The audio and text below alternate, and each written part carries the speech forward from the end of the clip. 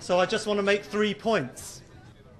The first one, we've heard, we know that 75% of Europe's population lives in cities, and we know this will continue to grow with demographic change, with economic migration in particular. The cohesion of Europe, so central to the concept of Europe as a union, depends on the success of our city administrations in managing social inclusion and promoting integration in that growing picture. The second point, cities account for 85% of Europe's GDP.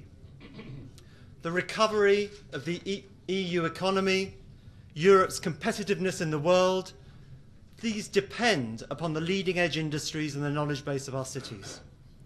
It depends on our cities functioning well, efficient transport and communication systems, effective property and labour markets, strong supplies of quality labour and housing. My third point is that cities account for some 80% of CO2 emissions. So we'll not meet Europe's climate targets without proactive measures by and with city governments to manage down the urban carbon footprint, particularly from the built environment and urban transport.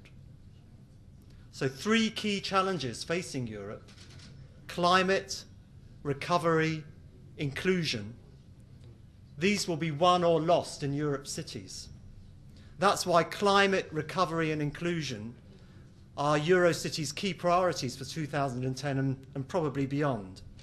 And that is why, in turn, we say this Parliament must make cities the strategic priority for Europe.